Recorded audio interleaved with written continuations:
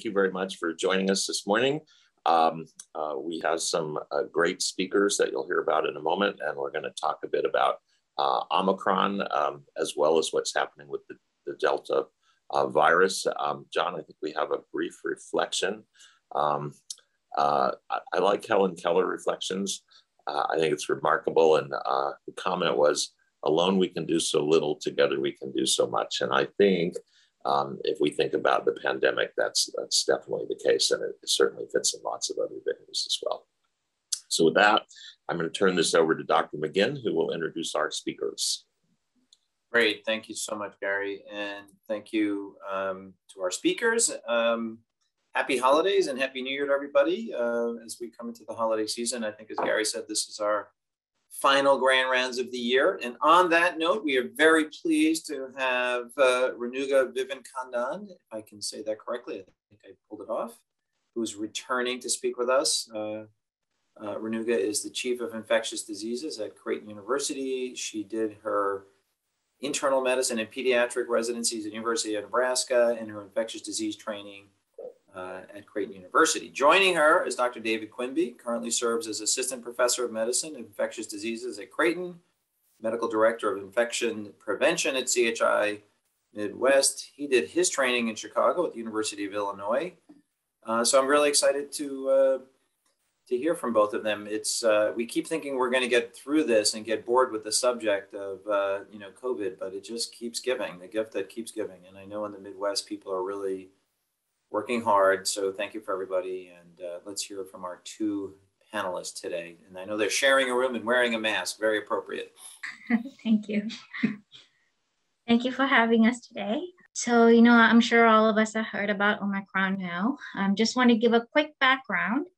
So on November 24th, a new variant was detected. So WHO has a international database of all the sequencing across many countries where it goes in. And they keep an eye on if there's any variant that is rapidly spreading. And they started noticing in South Africa, they started having some cases. And then this variant was declared variant of concern. Right now in the United States, we have about 20 states with Omicron variants identified. And in, around the world, about 57 countries. I still want to remind everybody, Delta is the predominant strain variant in the United States. And, if Omicron is to become a predominant strain, it's probably going to take another 8 weeks or more. So our main focus should still be on Delta, but it's good to start learning about this variant. We recently wanted to also share an experience in Omaha. We had a family that was identified, and we were in, I think, New York Times, where it was a travel-related case. A patient who's vaccinated with mRNA vaccine returned from South Africa, and 5 other members in his house was infected, and it was rapid infection within 1 to 3 days. And thankfully, so far, the family members and the patient, index patient, are all mild cases. However, another interesting fact we'll touch base a little bit later is that the family members had a COVID-19 infection in the recent past. So they got reinfected with Omicron variant. So, we want to look at doubling time for the cases. So this is from Gauteng province in South Africa. So if you guys can see the first wave, second wave, third wave, and fourth wave. And the fourth wave is where the arrow is pointing. So it's rapidly increasing the number of cases. And another interesting thing to look at too, the doubling time for Omicron is about 1 to 2 days, whereas Delta is 1 to 5 days. So it's spreading much faster. I get asked a lot about, how severe are the infections?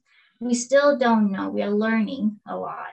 But we do know the infection, however, is spreading rapidly. So here's from the same province where they had the outbreaks. If you guys look at the first 7-day average, rapidly the cases are increasing with this variant, the red curve. And if you look at the other 3 variants, the beta, the first wave, the Delta, was much slower when it started.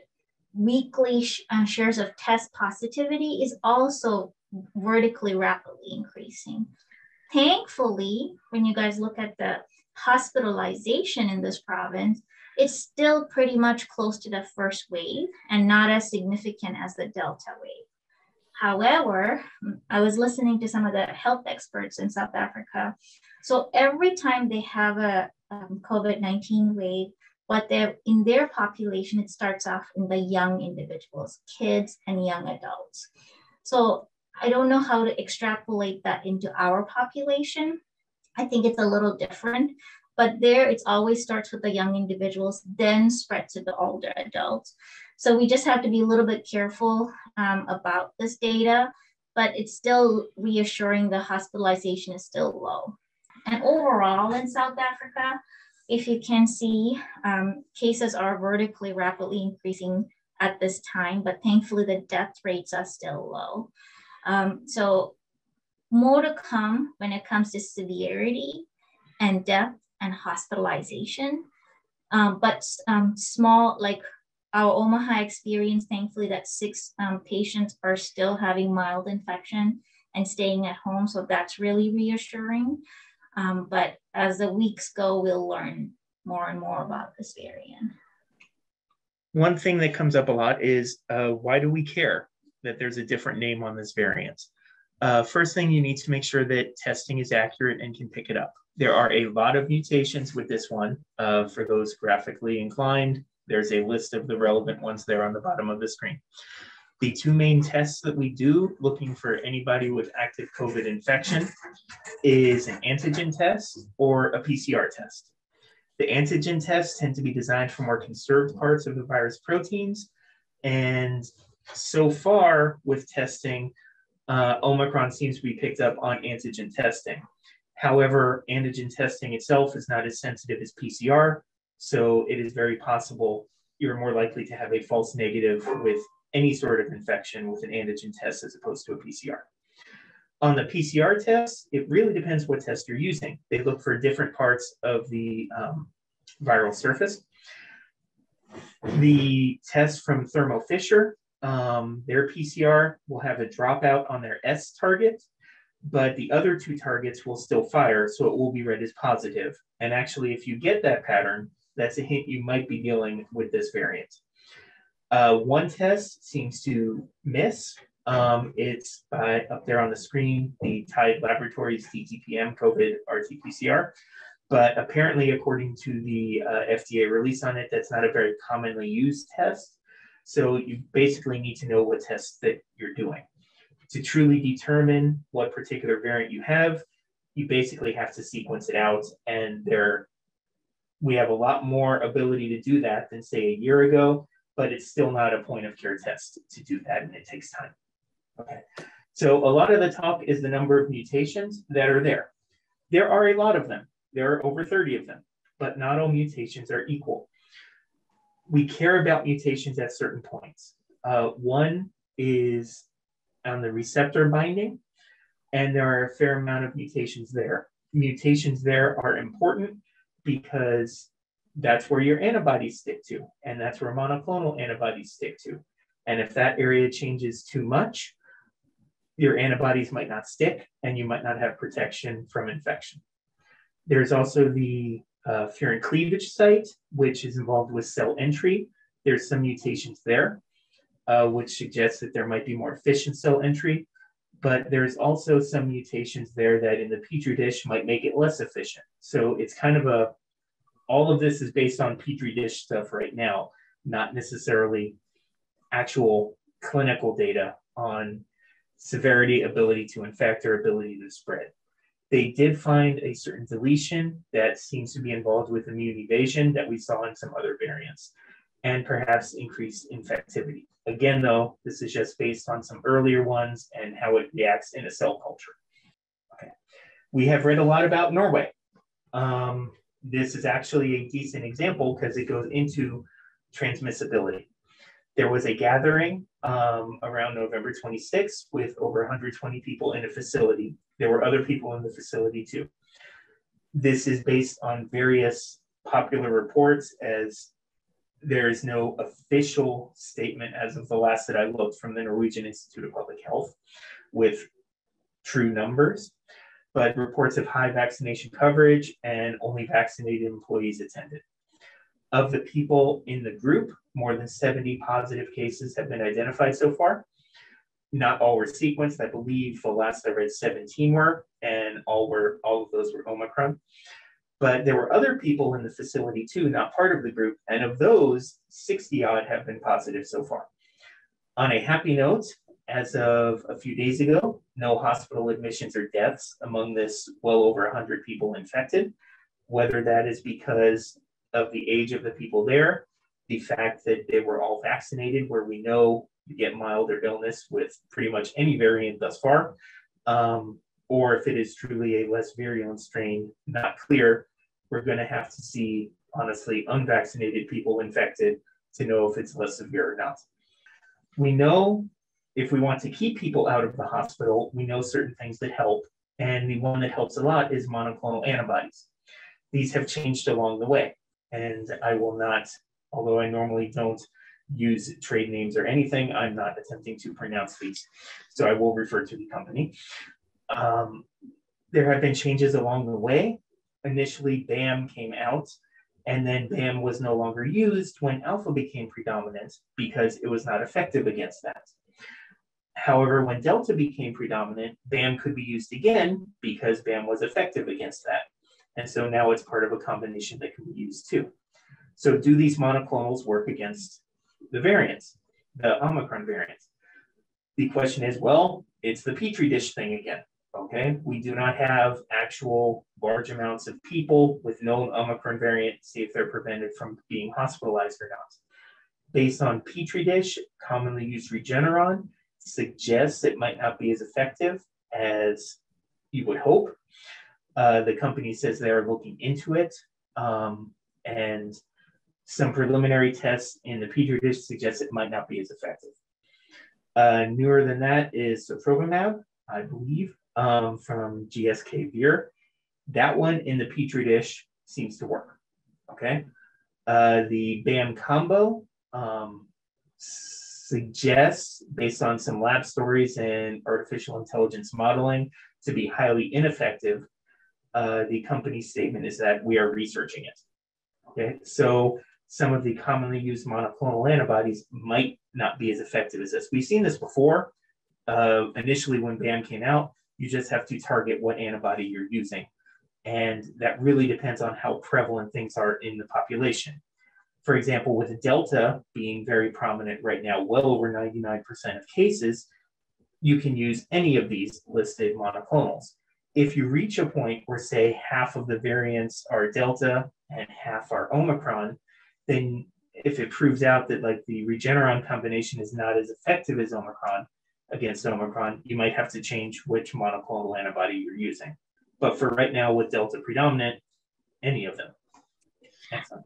And Dr. Quimby, can you talk about the new yes. MAB? They did have that new one, which is approved for primary prevention in the immunocompromised with the 6-month half-life. Not for necessarily treating an acutely ill person, but for prevention. And in cell culture lines, it seems to be effective against Omicron as well. And I think that is really exciting news because we could give a lot of immunocompromised patients who are on chemotherapy, other type of monoclonals, even HIV patients with low CD4 counts. So I'm glad that we have that tool coming up. Mm-hmm. Yes, this is a very complicated picture from the CDC. They have tested various viruses with single mutations and see how well the antibodies work, the monoclonal antibodies work. The take home from this is big numbers bad, okay? Big numbers equal less effective. And that's why you see like with the BAM atezolizumab combination, I mean, you have one thing that's greater than 1,000 in there, less likely to be effective. And in the sotrovimab, there's not that many things that were found that interact, and they are relatively low. So that is likely to be effective. One thing that has been raised a lot and various discussions on are prior infections. because prior infections do give some elements of immunity or resistance to severe infection. So does prior infection prevent you from getting Omicron infections? There's very little true data on this yet. However, looking at population in South Africa area retrospectively, they did find that with Beta and Delta, there was some elements of less likely to get a Beta or Delta infection if you had a prior infection. However, when they're looking at this one now, compared to your risk with Beta or Delta, it is higher. So that would be as if you did not have much protection from having a prior infection. Keep in mind here, I mean, all of this stuff dealing with anything, because it's less than a few weeks old, has the normal caveats of early data, hasn't been verified, hasn't had other people look at it. And there could be various other reasons. For example, if you got an original ancestral strain infection, that was longer ago, so you're farther out now when Omicron's going around than when Beta was going around. So it could just be a time factor. But it does seem that you might not have as much protection from prior infection with this strain than other ones based on very early, not yet reviewed data. And, you know, when I was reading about this as well, they discussed in South Africa, less than 36% of the population is vaccinated, but they had much higher of the population actually had the infection. So by kind of also thinking about those two points as well, there is some concern, like Dr. Quimby is saying, that it might have some immune evasion and get, you know, prior infection is not going to protect current infection with Omicron. And that would not be entirely unexpected with the mutations it has in some of the binding targets for neutralizing antibody. The target is just changed so it's not there. So the antibodies that you made might not be as good. Exactly. There are some really good news. Lots of questions being asked about, does our current vaccines, are they effective against the new variant? So all our current vaccine makers are doing studies, but early study from Pfizer shows exciting data that there's robust protection maybe achieved by the third dose. So for the older strains, you needed the first 2 doses to have good antibody response. But for Omicron, with booster, you're able to get 25-fold higher antibody production. So I think definitely our mRNA vaccines are effective, but also making sure that we get our boosters are going to be really important. And then there are some new treatments that are on the way as well. So oral antivirals like Tamiflu that we use for influenza. So Merck has a drug that was last week, FDA gave EUA 13-10 approval for Molnupiravir. And Pfizer has an oral antiviral called Paxlovid. So these 2 drugs, so I'm assuming Molnupiravir will be available through EUA in the next couple of weeks. They have shown that they can reduce hospitalization and death by 50%, but also, and then for the Pfizer drug by 89% hospitalization interim data, but we have not seen the trial data for Pfizer's data. So this is just company data, initial data that they're providing. Personally, I think it might have some effectiveness, but I do not think, I heard with Molnupiravir, they have done more analysis on the data, and now it's showing it might be 30% effective versus 50%. So any tool is better, but I'm not as excited as I was with monoclonals, but this is also going to be a tool. It's a 5-day regimen for both antivirals. And a twice-a-day regimen, so twice a day, 5 days for treatment for both of these oral antivirals. Anything to add? Keeping in mind there, when they say 50%, that sounds very good. Monoclonal antibodies, when they were tested, were, depending on what study you're looking at, 70, 78% or higher in some cases. So anything that decreases your risk of hospitalization is good. It is much easier to administer a pill than an infusion or an intramuscular dose of monoclonal antibodies. So anything would be useful.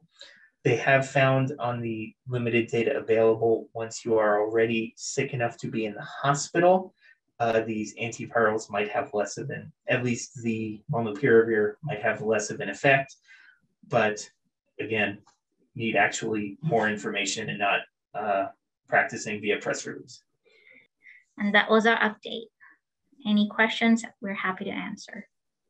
Go ahead, Gary. Why don't you start? I'll follow. I have one, and it really is about the oral antivirals and also the sotrovimab. And the sotrovimab appears to have more activity with Omicron. But what is the ETA? Like, is Sotro? Can you go into the UCSF and say, I want sotrovimab? Is it available? And the same, what's the ETA on the oral antivirals? Yeah, so the monoclonals, all the 3 different monoclonals, they're given through the federal government to each of the states. So we all have an allocation. So right now we just take whatever we get. So, we interchange each of the monoclonal, then we need a higher amount of that produced. So hopefully we'll have the supply for the demand. And that's where you need to keep in mind what is actually circulating, because we are currently at 99+% Delta. It does not matter which of those monoclonals you get. Got it. So if you reach a point where you're like 50% Delta and 50% Omicron, and it pans out that the Regeneron combination is not as useful against Omicron, you would have to move over to the other one to try to effectively treat more people. And as far as the molnupiravir, we just heard for the state of Nebraska, we're going to get 400 doses. So the supply, even if it's somewhat effective, the supply seems to be really low. So hopefully we could ramp that up as well. I think that's the way we saw that at the beginning, where they gave it out and then slowly it became more available. I think both the oral agents, first of all, they're just so much easier to give. So I think, when you look at effectiveness, it's likely to be more broadly utilized, so in some ways more effective, just because more people can get it.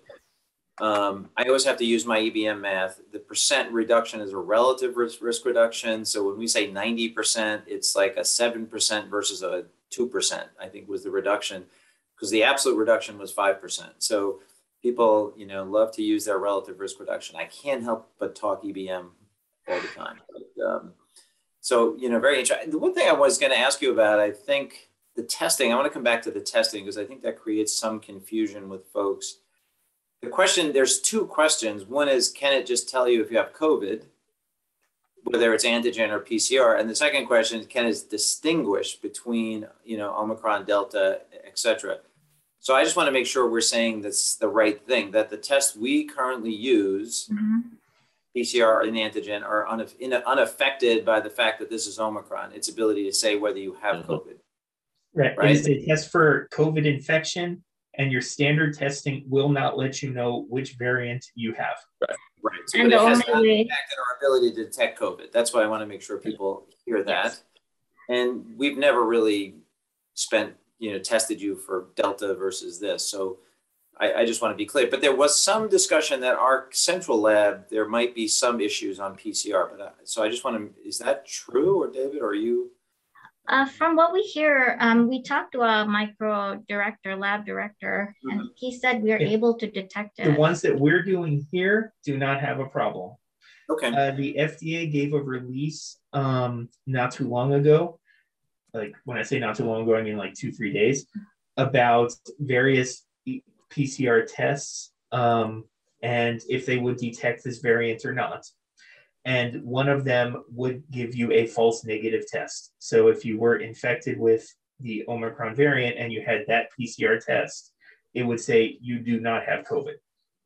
So we need to be clear, because folks may not be using the same PCR test on CommonSpirit, so in the different markets. So maybe on the attachment for this talk, we'll send that out. I know that one test was outlined there on the slide, and there was I can come up with the FDA link. Yeah, and it also had the locations where that test is utilized as well. So it's a really nice. It wasn't that it was 100%. I mean, it was just a little less accurate. It wasn't like missing all of them. My understanding of them is yeah. negative. I think And it dropped. Also, just your other question about detecting Omicron, I think that just goes back to doing sequencing, and most of the state that goes through the DHHS and the public health labs. We talked just before going live. Could you just share a little, and particularly for us in the on the West Coast where our hospitals are less impacted, could you talk a little bit about what hospital care is like in Omaha? And I realize it's Delta and not Omicron, but just where are you guys? And are you to the point of canceling elective surgeries, or ICUs full, or could you just, I just think that's helpful for people to get some reality in terms of what it's like across the Midwest. I looked at this data 2 days ago. So we have 1,000 fully staffed beds, and they're always full. And we have about 5 beds that open up, and there's 30 patients waiting to get into those 5 beds. Mm-hmm. We have so many patients on waiting list from our rural communities. ER patients, and some on the hallway, some on parking lot waiting to be seen. So our infection rate is really high. Our neighboring university, they have, as of December 13th, they're canceling elective surgeries again. Mm-hmm. We have not done that at CHI Health, but our overall COVID-19 hospitalization is rapidly rising. And another really, really important thing we're seeing with Delta surge is young people are getting really severe infection, 25, 30, 35, 40. And a lot of young people are passing away that do not have health conditions, any comorbidities. It's affecting non-COVID patients as well. We're mainly based at our tertiary hospital here. And so we normally would take transfers from other hospitals. Right. We can't. So daily, I'm fielding phone calls from docs at other facilities wanting infectious diseases help for non-COVID things, because there's other things out there too, and they can't move their patients to the higher level of care. So they're dealing with it at the community access sites. The side effect of having all of this happening. I just want to say one thing, and this is more of maybe an academic conversation, which I'm prone to do, but when we say that more young people are getting sick, I think it doesn't mean that things have changed, that COVID is impacting young people more than they did in the past. It's sort of a question or a statement here. More young people are infected because of the spread of the virus, so that the percent is the same, but the number is bigger of younger people in the hospital. We have to be careful what we say, because you're at the tertiary. We're seeing. We also have. Yes, part of that is changed in its ability to create severity in young people, or just that more young people are affected, so there are more young people with severe infections. And what is the epidemiology on that? Because that's a very different question. So let me say one thing first. So we looked at this data in Nebraska. So we are seeing more severe disease in younger individuals now compared to before. It's 10 times the same amount of 30-year-old and 80-year-old to get admitted. It's likelihood of getting admitted in the hospital. We just looked at the data. Personally, I have taken care of patients all ages, but personally, I have not seen the severity as I'm seeing currently. What would you say? I would say we might have selected protection for the older folk, because older folk are statistically a lot more likely to be fully vaccinated. Mm-hmm. And so we know that you're more likely to get severe disease if you're not vaccinated. So if the older folk are vaccinated and becoming ill, they're less likely to have severe disease. So they're less likely to be in the hospital. The younger folk tend to be less likely to be vaccinated. So they're getting and more likely to get the severe disease when there's a lot of stuff running around the community. There's some more questions here, Gary. So can I read that off, or you want to take it? Well, no, let's, I think there's 2 questions in the Q&A. First one is from Mark Klein, and it's, Mark admits it's asked for speculation, but certainly it's worth talking about. To what degree, if at all, might we be able to speculate that 1, Omicron will become the dominant variant. 2, it's more infectious and less severe. And 3, and I think you talked about being infectious, Yes. therefore its spread could have its own virtues, and trajectory of the pandemic could be relatively better. So that's the most hopeful question I've heard in a while. Yes, and very I'm good. not going to let them answer, and I'm just going you. to believe it. Okay. We know that there have been very super spreader events with every variant. Okay, so using one particular case and known spread doesn't necessarily let you see the whole picture. The Norway exposure thing would suggest that this is very highly transmissible. And even locally in our Nebraska case, one patient infecting every single household member would suggest it's highly transmissible. So that would put its transmissibility on the par of Delta or more. Mm-hmm. If it's more transmissible and there's enough cases to found a population, eventually it would outcompete Delta, but that would take a fair amount of time to get there, unless it's introduced a lot at the initial stage. As to severity, the problem is most of the cases we've seen so far are in younger folk or vaccinated folk. Right. And it is not fair to really judge severity based on that crew.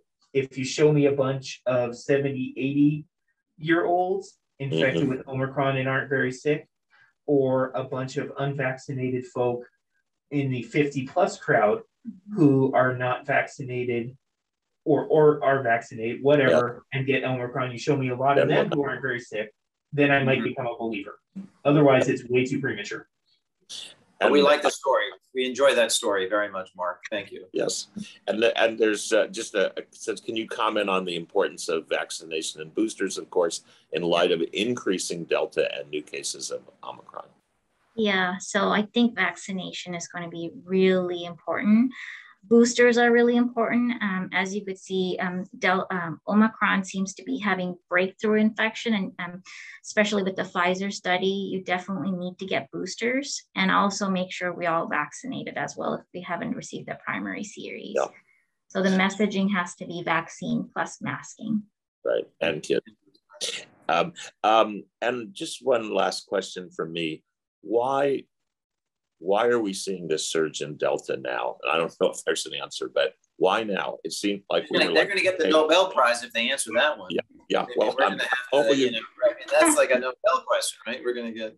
I think everybody is getting together, relaxed in wearing masks.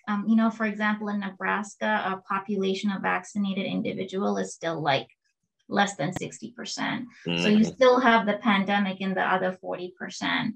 So it all depends, state by state. I love what New York is doing, really vaccinating, vaccine passports. But, I think the pandemic is spreading partly because of the unvaccinated individuals, and also breakthrough infections too. And also time of year might play a large role of this. Mm-hmm. For example, we saw a very large uptick some months ago in Florida when it was very, very hot. Okay. They're opposite from here. We're outside a lot when it's hot here in Nebraska because it's not Florida hot. I grew up in Florida. There's a difference. Okay. Yes. So they were kind of maybe congregating indoors, and now we're doing that more because it's getting cooler. So part of that and people's behaviors could be playing a role too. Got it. All right, Gary, I guess we should wrap up. Yes, that's great. All right. Well, thank you for that timely conversation. Renuga is back again. So good to see you. Can we have you just show your face without your mask for 2 seconds? Let's. Yes. Yay! Don't breathe. Just yes. And listen, I know you guys are on the front lines in infectious disease. You've been going at this for almost close to 2 years now. So, thank you for everything, and everybody watching as you're going through this. Thank you once again.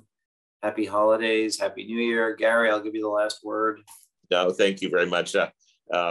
Renuga reminded me that she was on our very first call with Dr. Hotez. And so here we are, the last call of the year. And here's Renuga again. So thank you both very much. Really great.